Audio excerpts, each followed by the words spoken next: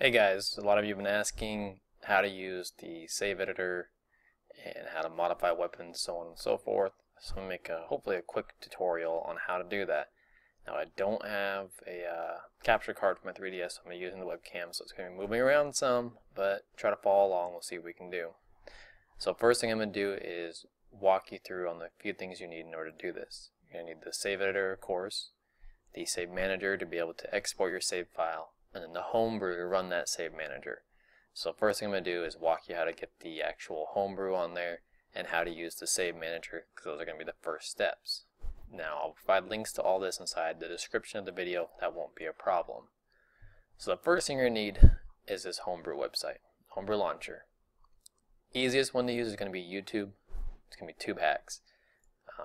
So what you're going to need is first prepare your SD card. Click on prepare your SD card. There's going to be an option here to download a Homebrew starter kit. You're going to download it, you're going to open it, it's going to have a few different files in it. Now in order to get this on your 3DS, you have 2 options. You can either remove your SD card, plug it into the computer, and do it that way. If you can't do that, then what you're going to do is you're just going to go ahead and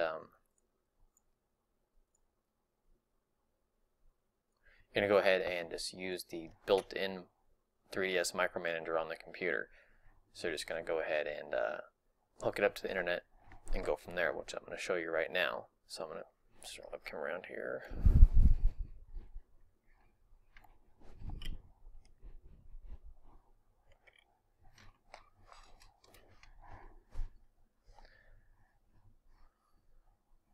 So to use the default one, you're going to go into the system settings.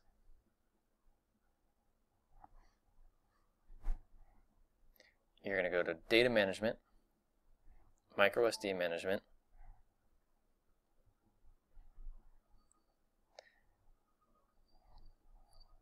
at this point, since I already have it set up, it's not asking me, but it's going to ask you for a few different bits of information, like your computer name, things like that. If you're running Windows, of course, that'll also be under the properties for my computer.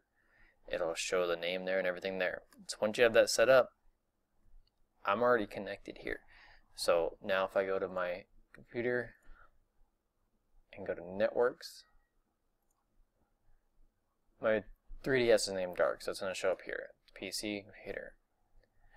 So you're going to micro SD, and as you can see, I've already moved the files there. But you would just copy all these files into the root of your SD card.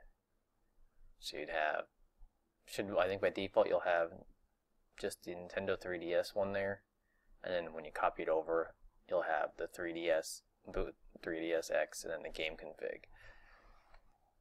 Once those are copied over there, you're going to have to also download the Save Manager.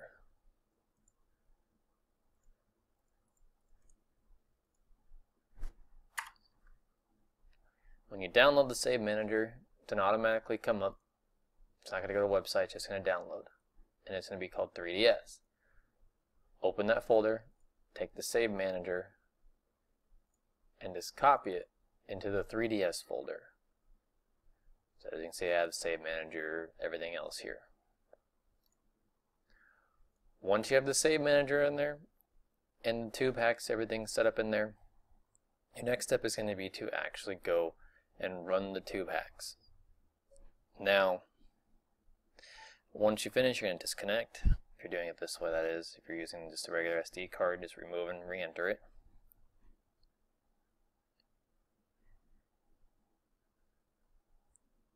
And go back all the way out to the main screen of the 3DS.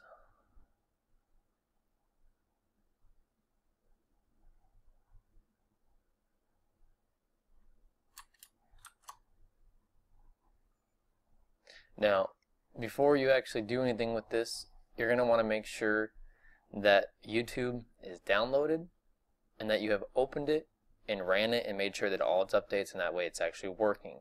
If you just download it and don't open it and don't actually install it, it will not work. So you need to do that beforehand.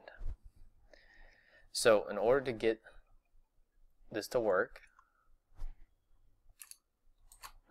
I'm going to go back to the Homebrew page. It's going to ask you to do a couple things here. So you're going to go to your settings again.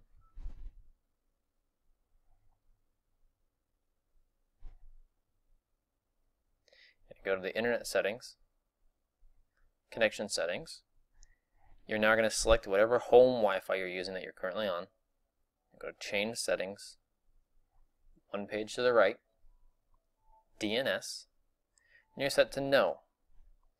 Once you hit no, detailed setup should ungray out because default it's on yes. So you're going to click no, detailed setup. Now the primary DNS you're going to enter automatically. By default it's going to be all zeros. So what you're going to enter is what you see on the screen here, 107.211.140.065. Once that's done, you're going to click OK. Click OK again. Save. Click OK. I always do don't test. Go back, back, back, close.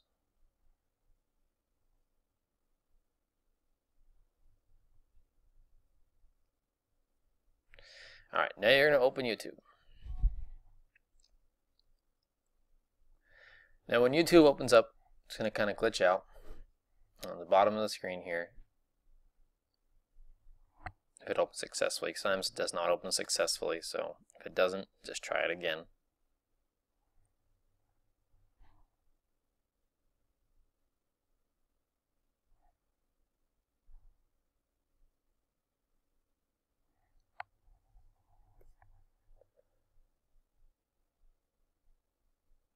Okay, so I come up with choose firmware version. If you click this, a lot of times it doesn't happen. Sometimes it'll pop up in the middle of the screen with the actual firmware version. Now it's important you select the right firmware version. You'll have to look to see what yours is under the settings if you don't know it already. But then once you have the right firmware version, it's going to pop up with this menu. The one we care about is going to be the very bottom one. It's going to be the Save Manager.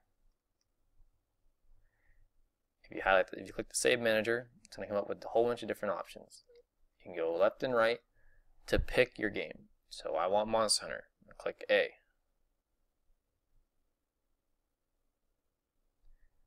On the top screen, it's going to come up with this option.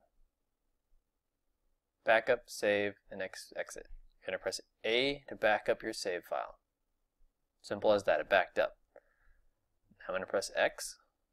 It's going to close. Back to the Homebrew menu. Click Start. Click A.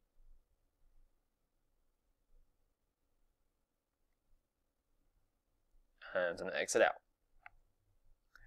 Now, for example, if you're on a European system, by default, the firmware selected is going to be 10.0 and then US. If you need to change that and it doesn't give you the option to change it, or clicking change does not work, there is one thing you can do. When you're opening up YouTube hacks, as soon as that change firmware pops up, you're going to click it and click the down arrow. Click down. So I clicked the touchscreen and then clicked the down arrow quickly as soon as it popped up, which brought up the option to choose the firmware version. Click the firmware version. Now you see all of them here. I have USA new, so that's the one I would select. So if you have something different, you're either going to USA. If you scroll down, there's all sorts of different ones, European and the US. So you're just going to select whichever one is proper to your device. If you don't, it won't work. So you just need to make sure you select the right one. Once you select the right one, it's going to come out to the screen, load up again.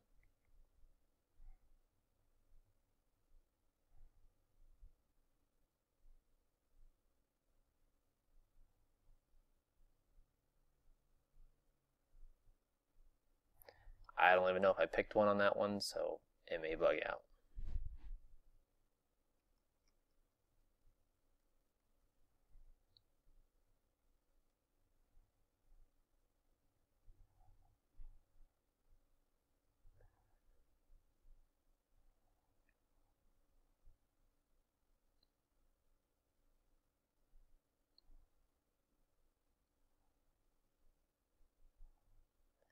Well, I think it froze because I probably picked the wrong firmware version on accident, because like I said, I wasn't actually picking one, and so it froze. So I'm going to reboot my 3DS, and then I continue from there on the next video, because that's all we need to do on the actual 3DS side. As far as now, we are done with that. Everything else is going to be on the computer until we have to import that save file. So I'll continue on the next video after I reboot my 3DS here.